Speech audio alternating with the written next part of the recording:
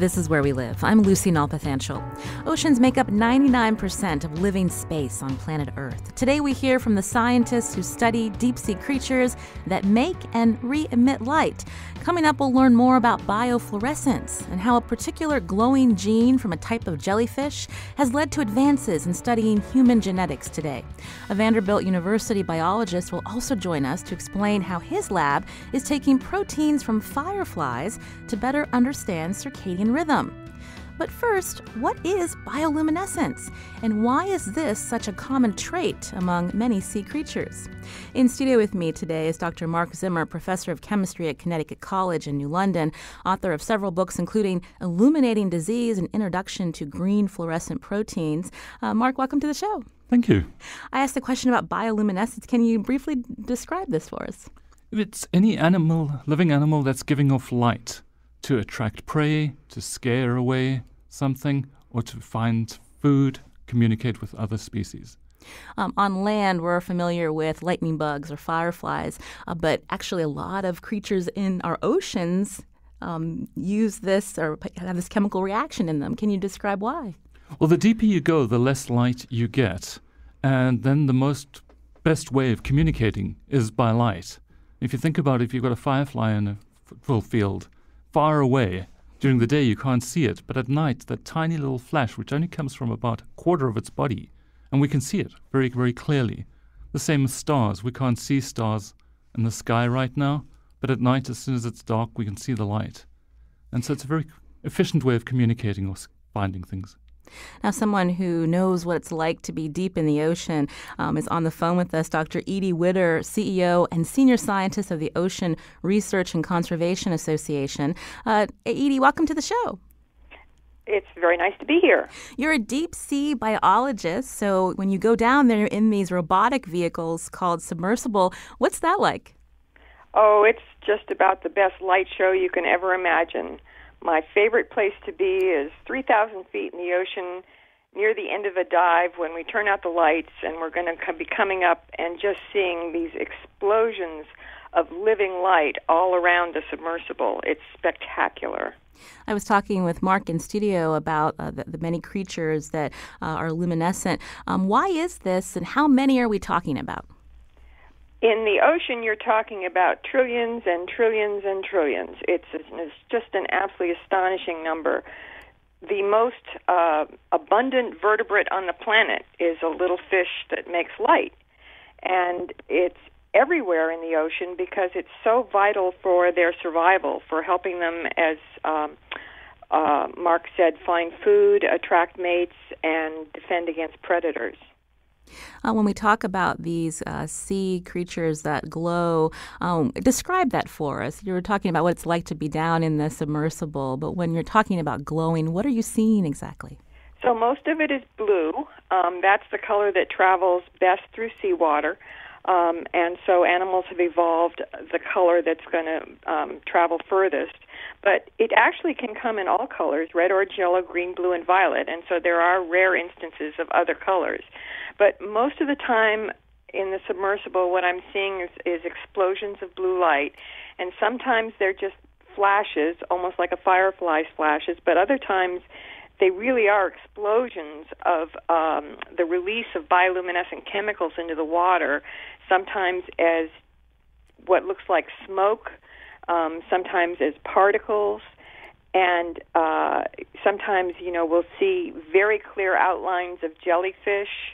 There are these super long chains of a kind of jellyfish called siphonophores that can be meters and meters long, and sometimes we'll catch one on the submersible, and it arches in front of the sphere and forms this parabola of light glowing that looks like Japanese lanterns, and then it'll break and flutter in the current. It's just incredible. In your research, can we find out a little bit more about why these animals at different points are using this light? So one of the most common reasons for using it is camouflage.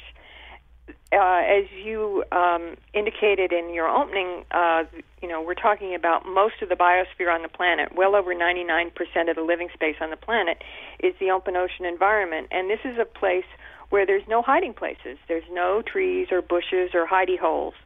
And yet animals have to play all the same games of hide and seek that they do on land. Predators need to be able to sneak up and prey, and more importantly, prey need to be able to hide from predators.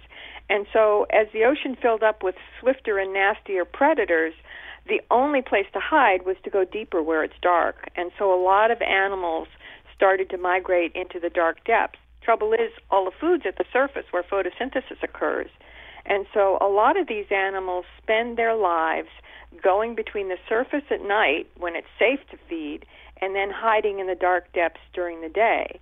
And in order to be able to avoid being seen, they camouflage their silhouettes. So they produce light from their bellies that exactly matches the color and the intensity of sunlight penetrating from the surface. So if a cloud goes over the sun and dims the sunlight, they dim their belly lights. And it's spectacular. It's the perfect cloaking device. We heard from Mark earlier talking a little bit about fireflies. This is one of the few terrestrial animals that actually can glow. And is that because we have this natural light, this ambient light, and more places to hide on land? That's right. Presumably, as animals evolved out of the ocean and onto land, many of the early inhabitants weren't luminescent, and even if they were, they didn't have the need for it, and so there were plenty of hiding places on land, and so there hasn't been anywhere near the selective pressure that there is in the ocean to develop this enhanced form of visual communication. I'm speaking with Dr. Edie Witter, CEO and Senior Scientist of the Ocean Research and Conservation Association. I should mention you're also a MacArthur Genius Grant recipient back in 2006. As we learn about bioluminescence and why so many sea creatures, more than three-quarters, actually are able to use light that they create themselves deep in the ocean. In studio with me, Dr. Mark Zimmer, Professor of Chemistry at Connecticut College in New London and author of several books, including Illuminating Disease and Introduction to Green Fluorescent Proteins. And when we think about going someplace very dark, very deep in the ocean, Edie, I guess our inclination is to put on bright lights, but that actually would, I understand from your research, you found that doing that actually scares away these animals. You found a way to bring them to your submersible. Can you walk us through that?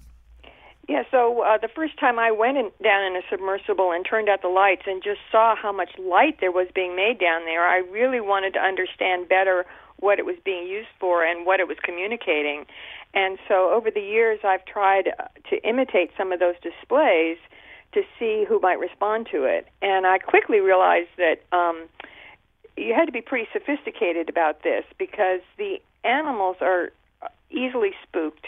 And so I needed to be able to see without being seen, so I used a red light that they couldn't see to be able to see them, and then imitated certain displays. And I found one in particular that imitated a certain type of bioluminescent jellyfish, seemed especially attractive to squid, and in fact so attractive that we eventually were able to use that imitation jellyfish, electronic jellyfish as we called it, to attract the first giant squid ever caught on film in its natural habitat. I remember here reading about that, but I think it was in 2013, 2012, 2013. What was that like to see this giant squid? Explain to our listeners how big we're talking and how it looked different compared to, say, a giant squid that may have washed up and fishermen may have found it. Well, this was not one of the bigger ones. Had its feeding tentacles fully extended, it would have been as tall as a two-story house. But giant squid have been found as tall as a four-story house. An awful lot of that is these super long tentacles that they have. But the thing that was most surprising about this was its color. Because when we see them washed up on beaches, they tend to be brownish, reddish color. And an awful lot of squid that I've seen from submersibles actually have that reddish tinge because it's a type of camouflage in the deep sea. But the giant squid had this amazing bronze, silver color. It would switch back and forth between bronze and silver, and it looked like it was carved from metal. It was incredible. And then this enormous eye, the size of a soccer ball, looking at you, you couldn't help feel some intelligence. It was pretty amazing. A highlight of your career? Oh, I can't say that, but one of them anyway. Because we're talking and we're learning about bioluminescence and how it's used in the ocean, Edie, I'm curious when we think about our changing climate and pollution, how is this bioluminescence research being used to track that? Well, actually, I'm using it right now. I started a not-for-profit kind of with a feeling that it was time to give back to the ocean, and I was so dismayed that we seem to be destroying it before we even know what's in it. And we were looking at the impact of pollution on estuaries, which are kind of the nursery for the ocean, so they're super important, even though they're actually quite small in area. And I was looking for some way to look for toxins in the environment and trying to find what's called a broad-spectrum bioassay, something that would be sensitive to all kinds of different toxins. And turns out bioluminescent bacteria were the perfect solution. And so we adapted an assay that already existed that's been around for a while for testing for toxins in food, but we adapted it for testing for toxins in sediment. And now we use it to create pollution maps that look very much like weather maps where red is hot and blue is cold, only red is toxic and blue is non-toxic. And it saves us tremendous amounts of time and money in terms of trying to locate sites that we need to focus our attention on. That's really interesting, Dr. Mark Zimmer. And what's your reaction to the using these bioluminescent bacteria to help figure out where pollution is? It's a great use of natural resources and something that we're doing more and more. Later on, I guess we'll talk about the fluorescent proteins and how they can be used. And it's a very similar idea of making nature work for you. How far have we come using this type of research? I know I mentioned you've written several books. You talk about the first people who noticed this chemical reaction in organisms. Oh, so we've come a long way. We understand the chemistry of what's happening and how the light is produced. And then now we're being able to use it. The fluorescent proteins are probably used in labs, probably thousands of labs every day. There are companies, many companies that make them and sell them. You can buy different colors of fluorescent proteins to use them in medical research, biological research. And we'll be talking about that later in the show, as you mentioned. Edie, before we go, again, you have founded this organization, Ocean Research and Conservation Association. You were talking a little bit about some of the work you're doing, including these pollution maps. When you look at the ocean and human impact, are you concerned about these bioluminescent environments at risk? I'm particularly concerned about what's been happening to the bottom of the ocean because I'm one of the few people that's gotten to see it with my own eyes.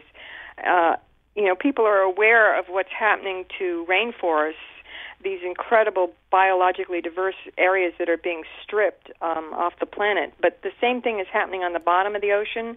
There are these beautiful, exquisite underwater gardens, many of them filled with things that look like tall bushes that are actually octocorals that glow. I mean, there's beautiful living light on the bottom of the ocean, too. And some of these take literally thousands of years to grow, and they're being wiped out for one haul of bottom fish or bottom shrimp. These bottom trawlers just strip the bottom of the ocean. It's completely unsustainable. It's stupid because it's not going to be able to support life again for just one haul. So that really distresses me. How do you get the word out about that danger, as you said, because not many people are able to see that for themselves? People are trying. I mean, there are these fish watch cards that people can carry so that they know what they should or shouldn't eat. There are efforts to create marine protected areas, which I think are essential to sustaining the life of the ocean. But it's about awareness, so your program today is a step in the right direction. Well, I want to thank Dr. Edie Witter, a biologist, CEO and senior scientist of the Ocean Research and Conservation Association. We're going to tweet out a link to one of your TED Talks, Edie. I understand you describe yourself as a bioluminescence junkie, so we appreciate you coming on today to describe this phenomenon to us as well. Thank you so much. Very happy to do it. Thank you, Lucy. In studio with me is Dr. Mark Zimmer, a chemistry professor at Connecticut College. He's going to stay with us as we continue to talk about bioluminescence. And coming up, we're also going to learn about biofluorescence. How does the study of organisms that produce or re-emit light help scientists better understand what's going on inside of cells, including our own? We'll find out after the break. And we're going to take your calls too, 860-275-7266. Find us on Facebook and Twitter at Where We Live.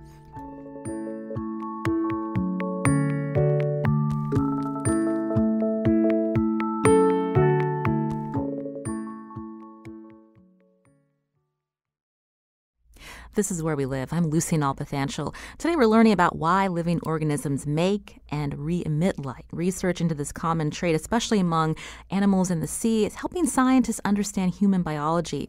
In studio with me, Dr. Mark Zimmer, professor of chemistry at Connecticut College in New London, author of several books, including Illuminating Disease and Introduction to Green Fluorescent Proteins. We're going to learn about what green fluorescent proteins are in just a little bit, Mark. But because we were talking about luminescence in the ocean and then fireflies on land, how is it different, the way they make this light? So many of the organisms in the ocean are using their light to disguise themselves. The fireflies, we see them all the time. It's a big beacon. It's like saying, here, come and catch me. And it's only the males that are flying. They're sending a signal to the female, and the female sits hiding at the bottom. And when she sees a male she likes, she'll send a signal, come hither signal, and the male will fly down. If you, next spring, catch a firefly, shake it, you'll have caught the male, because that's really the only one you see, and then lick your hand. It'll taste disgusting. And it turns out the males make this lucibophagon, it's called, and so bats don't catch them and birds don't catch them. There's one species of firefly where the female, once she's attracted a male, will attract a male of a different species, and then she'll eat him, spit out everything but this repellent. And she's the only female species, if you catch the female, who can also give this oozy, disgusting smell or tasting stuff. And that also protects her eggs? It protects her from being eaten, because she does have to flash a light very briefly. And so nobody really knew why she ate the male, because while they're in the flying stage, they don't eat. And so why would she actually attract a male from another species and eat that male? And it turns out it's just to get this repellent and to defend herself. Speaking of fireflies, our next guest does research using this protein from fireflies. Dr. Carl Johnson is professor of biological sciences at Vanderbilt University. Carl, welcome to the show. Hi, thanks for having me on. So we were talking about sea creatures that are bioluminescent, and you actually focus on a gene in the firefly in the work that you're doing in your lab. Why use these firefly proteins? Well, let me first just respond to something that Dr. Witter was talking about. I thought you had a great segment a moment ago, and as she was talking about all the bioluminescence down in the bottom of the ocean, it reminded me of the scene in the movie Avatar where they're out at night and there's all these glowing organisms and whatnot, and I think people think that's just fantasy land, but actually it's down there in the bottom of the ocean, as Dr. Witter explained, that all that kind of beautiful bioluminescence is a real thing. It's not a fantasy thing. So as she was mentioning, there's actually a lot of different organisms that bioluminesce. There's fireflies. There's also a number of jellyfish, different types of jellyfishes, and bacteria, and many of the genes that are responsible for this glow, called luciferase, the genes that make this protein called luciferase, have been isolated, and we can now use them in applications. And that's what you're doing in your lab, but you're studying circadian rhythm. Tell us about it. Sure. Well, first, let me just say that one of the major applications of using luciferases has been as a way to assess expression of genes, what we call gene expression, when genes get turned on, when they get turned off. And by having a gene from another organism like the luciferases from bioluminescent creatures, we can then assess in another organism like human cells whether a gene's been turned on or off just by whether the cells start glowing or not. And so this is what we call making a transgenic organism. We take a gene from one organism and put it into a different organism. So we have been able to clone, many different laboratories have been able to clone the genes that encode these luciferase proteins that create light in the bioluminescent organisms. And then these genes have been able to be put into other organisms, such as human cells, under the control of genetic elements that allow us to know when these genes would normally get turned on and off. And so now they become a way of visualizing or reporting when genes get turned on and off. And so that's probably most familiar to people in the case of, for example, a tumor cell. When a cancer happens, some genes get turned on, some genes get turned off, and it's possible to put a luciferase gene into a cancer cell and see when the cell becomes cancerous, it turns on, and then the cell becomes luminescent. So that's kind of a turn-on that is it's kind of like a signposting or a spotlight in a certain kind of cell that this cell's gone bad, and we're using the luciferase as a reporter to see that as a label. But it turns out that gene expression is very dynamic, and genes are getting turned on and off all the time. There's a temporal aspect to that, such as in your stomach, genes are getting turned on when you eat a meal and things like that. And so it's also possible to use luciferases to see changes in gene expression, not just to turn on, but turning on and off. So that's how people that work on biological clocks, like me, have been able to really take advantage of the luciferases that bioluminescent organisms make. Because as the clock turns genes on and turns genes off, we can, by a number of genetic tricks, make it turn on and off the luciferase gene that we insert. And that way, the cells start to glow rhythmically. Okay. And that dramatically changed how you were doing research. Before, you had to stay up at all hours of the day to get your research done? That's absolutely right. Thank you for saying that, Lucy, because when I was a graduate student 30 years ago, if we wanted to measure a biological clock phenomenon, I remember staying up for 3 days in a row and taking time points every 2 or 3 hours, and it was very grueling. And we could only do a few samples. Nowadays, with the luciferase reporter that comes from the bioluminescent organism, we can automate the system by using a very sensitive camera or a very sensitive light meter type apparatus. And we can be looking at thousands of cells, thousands of organisms at the same time, simultaneously. So that's why it's been so useful in the case of looking at biological clocks. So let me just mention why biological clocks are important. So the technical term for them is circadian rhythms, and they are controlling our daily activities. They regulate our sleep.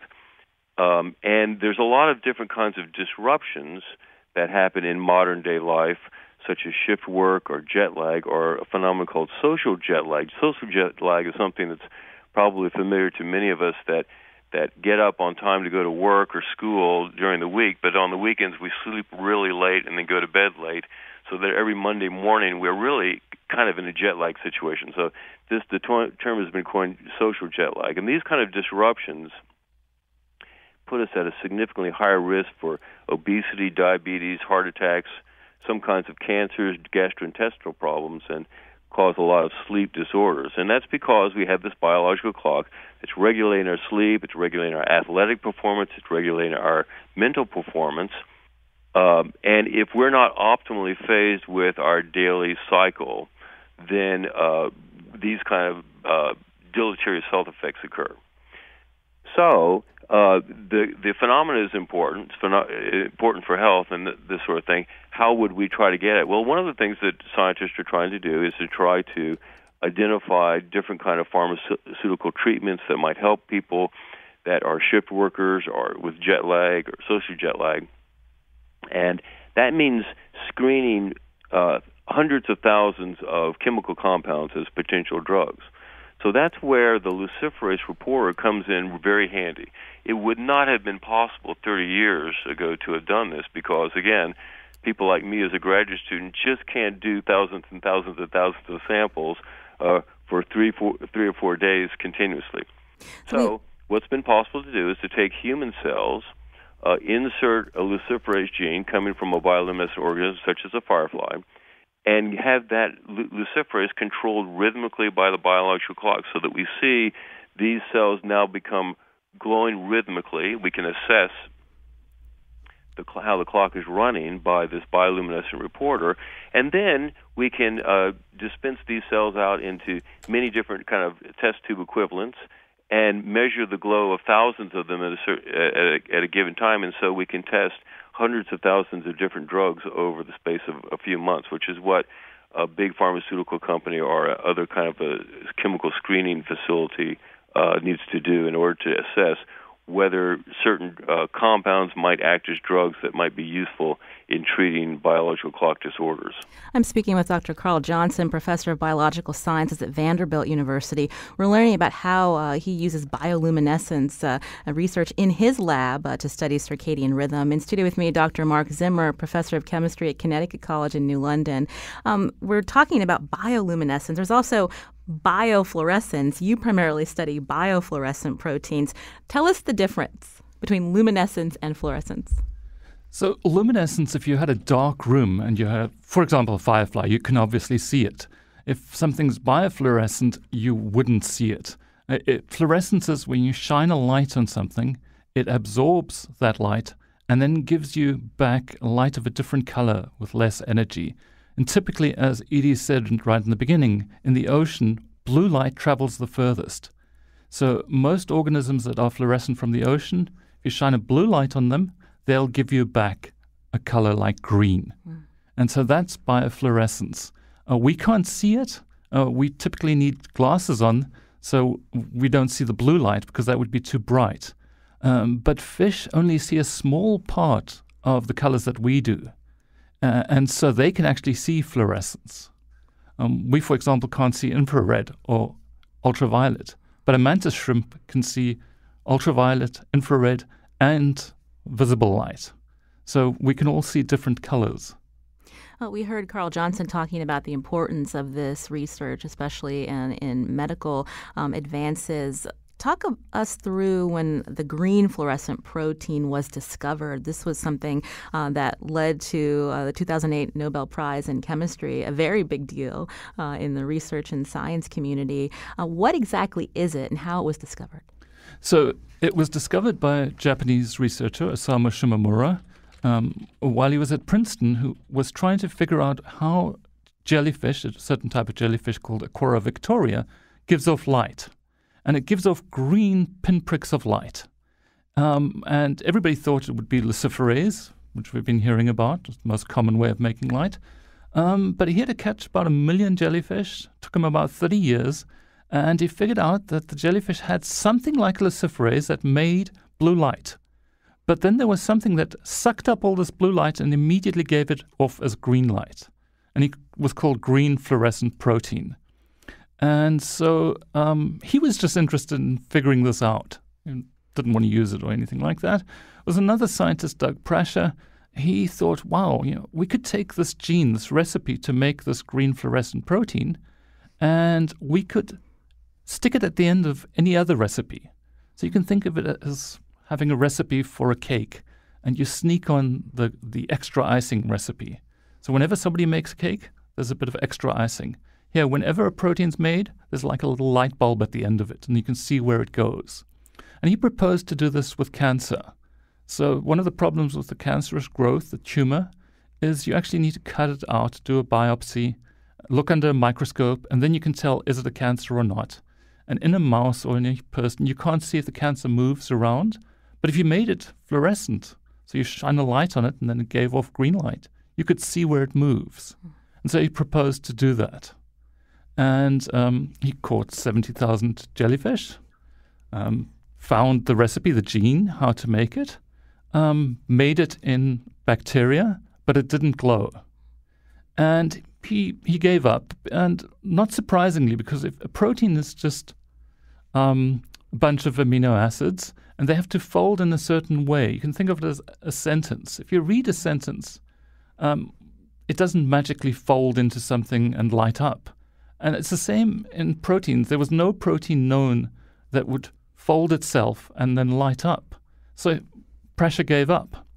Marty Shelfie at Columbia read this paper, had a student, and tried to do it himself with a student. But there'd been a new technique called PCR. They did it, and it lit up. And so now there were numerous uses. There's a company called Anti-Cancer Inc. that's using Prash's original idea. They take human cancers, genetically modify them so they glow green, put them into a mouse, and then you can shine a blue light on this mouse, and you can see a single cancer cell anywhere in the mouse. So if it's a breast cancer, one cell breaks away, goes into the lymphatic system or the blood system. You can track this single cancer cell, see, does it stop and grow and cause a new tumor somewhere, or does it just die? And you can track all of this in real time. So it's become incredibly useful. And then there was somebody called Roger Chen who came up with the idea of, well, let's find different colors, red ones, blue ones. And so you can do this in two ways. You can go into a submersible and try and find fluorescent organisms that give off red fluorescence, or you can go into the lab and change the one you have to give different colors. And we now have a whole rainbow of colors. So these green fluorescent proteins are a real powerful tool to see the inner workings of a cell.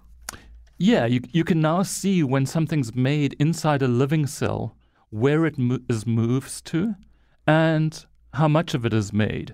You can also change the fluorescent protein so it only lights up under certain conditions. Edie Witter had spoken about bacteria that light up with certain toxins. You can now make fluorescent proteins that only light up with one toxin, DDT or something like that. Or you can make some that light up in the presence of calcium. When your neuron fires, your brain cells fire, there's an increase of calcium, a 100-fold increase. So you can now genetically modify a mouse, put this green fluorescent protein with a calcium sensor in the brain cells, and when the brain cells fire, they light up. So now you can see which brain cells are responsible for storing a memory, from taking a memory out, and what goes wrong. You can actually train a rat to go down a maze. When it sees a certain sign, it'll turn left. Sees a different sign, it turns right. You can see the brain flash when it remembers this, and then you can see it putting it in the wrong place in about 4% of the times. And then you know when it gets to the end of the maze, it's going to turn the wrong way. And something we never could see before and never knew about before. I wanted to turn back to Dr. Carl Johnson, professor of biological sciences at Vanderbilt University. Can we talk about some of the future research that you're working on using bioluminescent sensors? We were hearing about green fluorescent proteins, but I know because you use primarily the luminescent proteins, how that's being used to learn more about brain cells. Oh, well, thank you. Well, actually, Dr. Zimmer was doing a great job there, and I really appreciate him mentioning those things. And I also want to emphasize that the work that's going on in my lab, there's many laboratories that are taking advantage of these different approaches, and I think it's all really terrific. One of the things that we're doing in my lab that's not directly related to the biological clock is something that Dr. Zimmer also just mentioned, that is to create luminescent proteins that now respond to calcium, to do exactly what he was just talking about, to look at neural activity now in a very fast time span of millisecond signaling. So I mentioned before using luciferase reporters for gene expression, things that may take hours but are temporally changing. But we're also trying to modify luciferase proteins to be sensitive to calcium or to voltage so that we can see electrical signaling in the brain. And I think this has tremendous potential because it can also be coupled with another phenomenon that's coming, which might be a great subject for another show, and that is optogenetics, which is using proteins that respond to light to actually open channels, and this is in the nervous system. And this is something that neurobiologists now are taking advantage of to actually control neural activity, and this is something that will probably also be clinically very relevant. That's funny you brought that up, Carl. Mark Zimmer, that's your future book coming out soon on optogenetics. I have a book terrific. for young adults. Mark, we should get together and talk sometime. But anyway, obviously we have a lot of very common interest. And so this is all a very hot area of research, both controlling neural activity and brain activity using light, but also recording it and monitoring using either luciferases or the green fluorescent protein that Dr. Zimmer was talking about. So I think all of this is just a terrific example of how studying really phenomenally interesting biological phenomena, as Dr. Witter was talking about, bioluminescence is just fascinating. How studying those phenomena, which not, at least at the beginning, weren't obviously of clinical importance, can be translated then into discoveries that help human health and medicine. And so the basic research aspect of all of these different things has been a tremendous benefit in terms of the kinds of things that we're going to be able to do clinically in human health down the road. Carl Johnson is professor of biological sciences at Vanderbilt University. Thank you so much for joining us. It was a pleasure. Thank you so much. This is Where We Live. I'm Lucy Nalpathanchil. Dr. Mark Zimmer is here, too, a chemistry professor at Connecticut College, author of Illuminating Disease, an introduction to green fluorescent proteins. Today, we're learning about bioluminescence and biofluorescence. After the break, Dr. Zimmer will give us more examples of how the use of glowing proteins is advancing medical research in several fields. He'll also introduce us to Edgar. He glows, but not like Rudolph. We'll explain coming up, and we'll take your phone calls, too. 860-275-7266.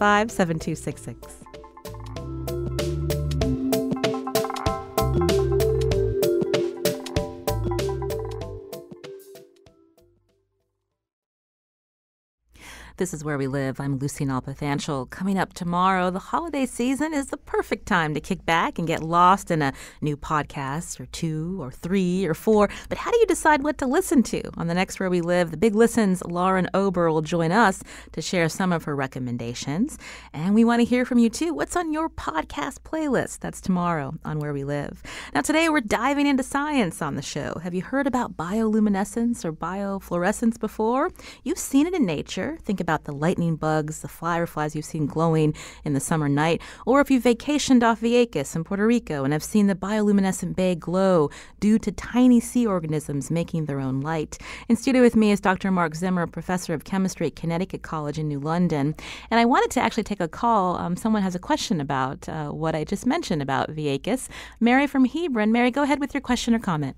Yes, I have a question about how the bioluminescent bay or swamp survived, and if it did survive, the recent hurricanes and other environmental problems in Vieques, Puerto Rico. That's a great question. Before we find out if they survived, what is it about the bioluminescent bay? What's glowing in there, Mark? So there are these tiny little diatoms. They're called dinoflagellates. They have two flagellate tails, 2 tails, and during the day they photosynthesize, but at night, if you touch their tail, they light up. In Puerto Rico, in the Bio Bay, there are about 700,000 to 1 million in a gallon of water, and touching them lights them up. So a fish comes in, it lights up around the fish, and then the fish gets a fright and will swim away. So it's a protective measure. There are about 8 to 10 biobays in the world. The number's decreasing pretty rapidly, mainly because tourists go. They wear a lot of bug spray, a lot of sunscreen, and then put their hands in the water. It's really pretty. You move your hands every time it touches. It's like a pinprick of light. And you can lift your hand, and if you look up in your arm, it'll be like stars in your arm because you can see these individual dinoflagellates lighting up. The reason they're in these bays is the temperature is exactly right, so they have to have a very narrow entrance, have to be about 4 to 10 feet, no deeper than that, and mangroves around help as well. So if any of this changed during the hurricane, then there would be a problem. If the entrance in the Mosquito Bay in Vieques is quite a long one, if that hasn't changed, then the bay is probably actually doing better now without all the tourists. And will recover well. I know the bay in Fajardo has been doing really badly for the last 2 years, and this is probably just what it needed. Unfortunately, the people in Puerto Rico not. But We were talking about bioluminescence and how Carl from Vanderbilt is using it in his lab to understand circadian rhythms. But what are some other ways that bioluminescence has been used? In your book, Bioluminescence, Nature and Science at Work, you talk about ATP testing. Tell us what that is specifically and how it's helping researchers in their labs. So ATP is your body's source of energy. Everything we eat at some point will get converted to ATP, and then we can use it for energy. Your brain gets its energy from ATP. We make probably about a quarter of our body weight of ATP every day. All living organisms have ATP. So it's really a way of figuring out, is something alive? If it makes ATP or has had ATP, it's alive. And the firefly luciferase needs something called luciferin and ATP. So if you have no ATP, it won't glow. So you can now have a test for life. You can have like an earbud, and inside the earbud it's saturated with luciferase, and you push it along a surface. If there's anything that had ATP, it would glow. So Coca-Cola and abattoirs and people like this, they use this for a test. Are there any bacteria on the surface? Is the surface contaminated? Before this test, you used to have to actually take a swab, grow it on a petri dish. This took days. And then you'd know, oh yeah, it's contaminated. On the Mars rover, there was a luciferase test for ATP to see, is there life on Mars? It didn't light up. Earlier, you talked a little bit about how the green fluorescent proteins being used in labs to advance medical research. There was something that I'd heard you speak about in a TED Talk about pregnancy and women that are at risk for heart attacks. That's really fascinating. Can you walk us through briefly? So if somebody has a heart attack, the heart gets depleted of oxygen, the muscles die. And if the person survives the heart attack, those muscles never recover. In a zebrafish, they recover, but not in humans, except in pregnant women. Pregnant women have a heart attack, and it's more common than we would think. Survive, they will recover. And so what's happening here? Hina Chowdhury is a cardiologist at Mount Sinai. She had this crazy idea that if somebody has a heart attack, a distress message is sent out. Basically says to the body, help, I've had a heart attack. There's a molecule that's sent out, but there's nothing in the body that can help. In a pregnant woman, that message goes out, goes across the umbilical cord to the fetus. And now the fetus has embryonic stem cells, and they're released in response to this molecule. They go into the bloodstream, which will go to the heart, where this molecule, this distress signal comes from, and they'll fix the heart muscles. So how do you prove this?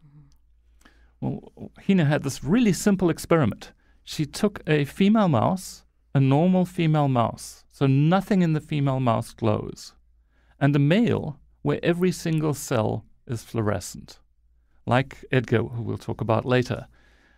Mate the two of them, and half the offspring will be fluorescent, and half won't. You can actually point a flashlight, a blue flashlight, at female stomach, and you will see like little jelly beans, half the offspring glowing.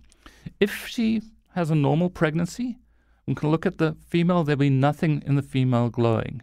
However, if you induce a heart attack while she's pregnant, and she survives that heart attack, and then look for fluorescent, the only place you'll find the fluorescence is in the heart, and in the heart muscles. And so the only way that could have possibly have happened is if these cells came from the embryo. And they didn't go anywhere else. They only went to the distressed muscles that needed to be fixed. Wow. And so that was a very, very simple experiment and a very, very cool idea. Now, you mentioned Edgar. I don't want to run out of time. He is an example of a transgenic organism that produces GFP. Tell us who Edgar is. He's an axolotl. Spell that for us. AXOTL. We stumped them. Yeah, I need a piece of paper. So he is actually a salamander from Mexico? Yes, two lakes outside Mexico City, there are probably 1,000 to 2,000 left in nature. So they're on the border of being naturally extinct, but in the labs, they're really easy to keep. It's a salamander that's stuck in its larval stage. So normally salamanders go from eggs to larvae to adults. Edgar is about 12 years old. He's a grumpy old man. But he's stuck in the larval stage. He's sexually mature.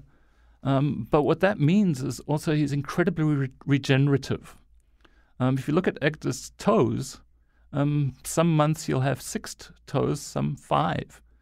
If you were to cut off his leg, he'd be able to regrow it. If you cut off his optic cord, he'd be blind for a couple of weeks and then would be able to regrow his optic cord. So he's very interesting because of that. And so he's been genetically modified, so every single cell glows green. I just use him to take to high schools and schools and show kids.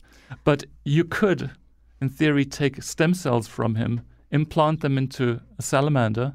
If they differentiate and become something new, like cone cells in the eye or skin cells, if they came from Edgar, they'd glow green. And so you'd know where they came from. And I've read that this use of the axolotl, looking at limb regeneration to help with amputees. Right, because he's so regenerative. It's called field of cell development. There are many, many people really interested in this. So axolotl spelled AXOLOTL. And if you want to see Edgar right after the show, if you look for Where We Live on Facebook, we'll have a Facebook Live with Dr. Mark Zimmer and our producer, Carmen Baskoff, to learn a little bit more about Edgar and the very important research that's being done. Now, we talked about how valuable this is in modern biology. Challenges in getting research, especially from the federal government, to keep this kind of research going. So to me, the important thing is the basic research question that we've come to. Osamu Shimomura got funding to find out why the jellyfish gave off light. In today's climate, he probably wouldn't have got that money because there was no end result, no practical use for it. There are probably thousands of organisms in the oceans that have very, very useful proteins that we can use. For example, optogenetics, that protein comes from algae.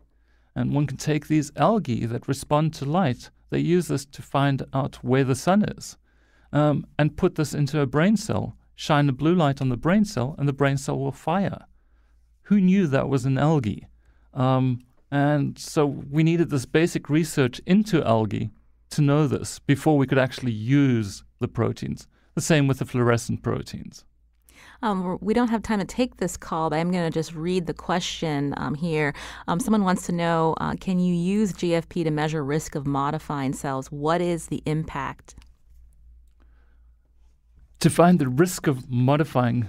Can you measure the risk of modifying cells? What's the impact? So I think the interesting thing is, like I said, it's like putting a light bulb at the end of a protein. And that might change the protein. There might be some risk to that. But the problem is whenever somebody uses GFP in an experiment, if it works, it's published. If it doesn't work, then it's not published. So in many cases, it probably doesn't work and there probably is a small risk to it. But we never know about it because there's no incentive to publish something that didn't work. Well, I want to thank Dr. Mark Zimmer again. He is a professor of chemistry at Connecticut College in New London. We'll look forward to your new book coming out January 1st. Tell us again the title. It's Lightening Up the Brain, The Science of Optogenetics. I want to thank you for giving us a glimpse into, again, this very powerful tool being used in research in many labs. Thank you so much, Mark. And thank you for having me here. I also want to mention again, go to Where We Live's Facebook page. Right after the show, we're going to have a Facebook Live with Dr. Mark Zimmer and our producer for today, Carmen Baskoff. I'm Lucy Nalpathanchel. Thanks also to our technical producer, Kyone Wolf. WNPR's executive producer is Katie Tolarski. Special thanks to Lydia Brown. As always, thanks for listening.